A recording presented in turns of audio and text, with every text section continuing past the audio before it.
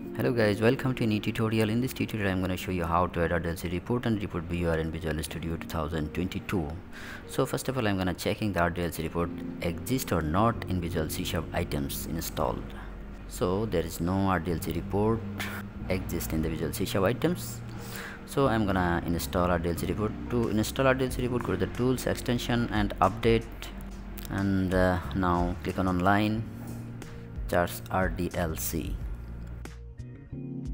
Okay, this is Microsoft RDLC report designer.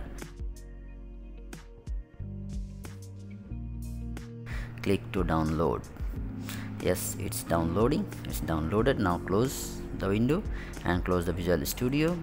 This window will be displaying. Click on modify and now close this window. Start Visual Studio again and now go to the toolbox to add report viewer.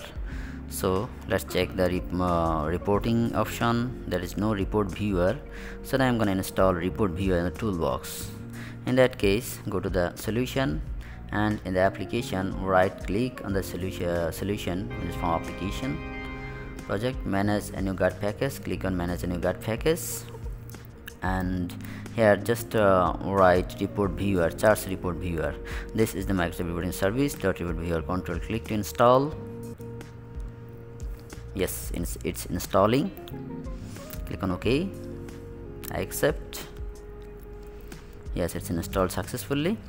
Now go to the toolbox again and right click on the reporting and click on choose items, browse and go to the application directory. This is the Windows Form application and go from the package, open this folder and open library Net40 and here Microsoft report viewer Windows Form.dll, select and click open and then click OK.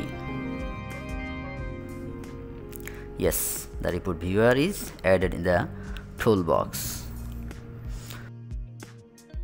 And I'm gonna add RDLC report. Yes, see that the RDLC report is added in the Visual C# items. Test report. Yes, test report is added. Now you can insert text box, test report in ProgrammingGeek in Visual Studio 2022 and add the report viewer. Now you can load the RDLC report in the report viewer and Windows Form application in Visual Studio 2022.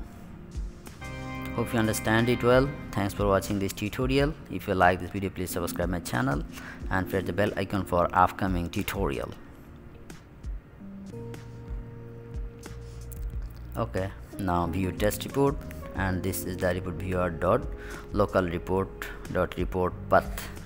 Now put the report path